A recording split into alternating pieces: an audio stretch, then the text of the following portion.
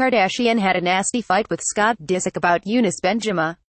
The 37-year-old reality star received a rude awakening, quite literally, when her ex-boyfriend called her up at 2 a.m. to air his grievances about their relationship, according to a new preview clip for an upcoming episode of He Was Just Ranting, Kourtney told Khloe Kardashian, recalling how her baby daddy woke her up early one morning. He was like, "What are we doing in life? What are you doing? What am I doing?" And he'll go, "But what are you doing?" But then he'll say, "But what are you doing? Is it any better?" Though the mom of three admittedly kept her cool at first, she eventually exploded when Scott, 34, couldn't stop bugging her about her love life. By the end of the conversation, I just was like, "I have a boyfriend, he's 24 years old. It's not the craziest thing that's ever happened in the world," she spilled. And he was like, "He's your boyfriend." And then he hung up the phone. "That was a trigger, of course," Khloe remarked. "Did you call him back?" "No. I went to bed. I just went to bed," Kourtney admitted. Of course, Scott shouldn't be the one to judge a May to December romance.